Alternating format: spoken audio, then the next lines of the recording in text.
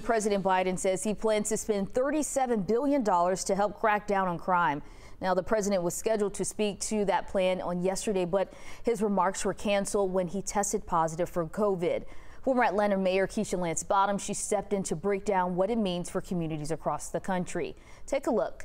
This is what the plan includes: new violence intervention programs, and investment to clear court backlogs, and a grant program for cities and states to help prevent gun violence.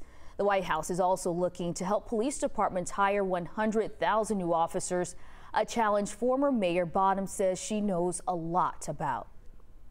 We want to hire people who want to be involved in communities, people who believe in community policing and developing these proactive relationships with communities. Bottoms is now a senior advisor to President Biden. During her term as Atlanta's mayor, she faced criticism for low morale and resignations within the police department. As of June, the city tells us there are more than 170 open positions.